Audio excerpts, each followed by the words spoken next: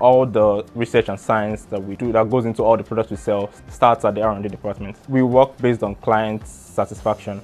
So a client is going to send in a request with a specific requirement, and we're going to try to develop a product based on those requirements. For example, recently I worked on developing group A strep, and I was required to develop 3 different concentration levels. To do that, I had to develop different dilution factors until I get the target CT value for each concentration level. Once this is done, we send test samples to the clients, and they test it to make sure that we've met their requirements.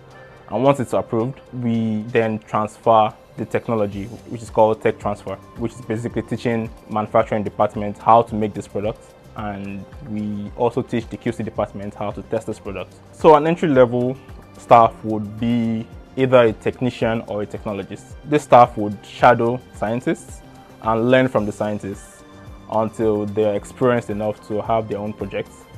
They would also partake in several laboratory techniques such as PCR and DNA or RNA extraction, and all these techniques are used to aid in the development of these quality control products we make here at Microbix.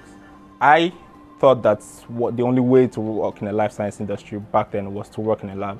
But working here at Microbix, I've met several people that work in other departments, the accounting department, the sales department, the development department, that all have a science degree or all have a science background, but there's more to the life science industry than just working in a lab.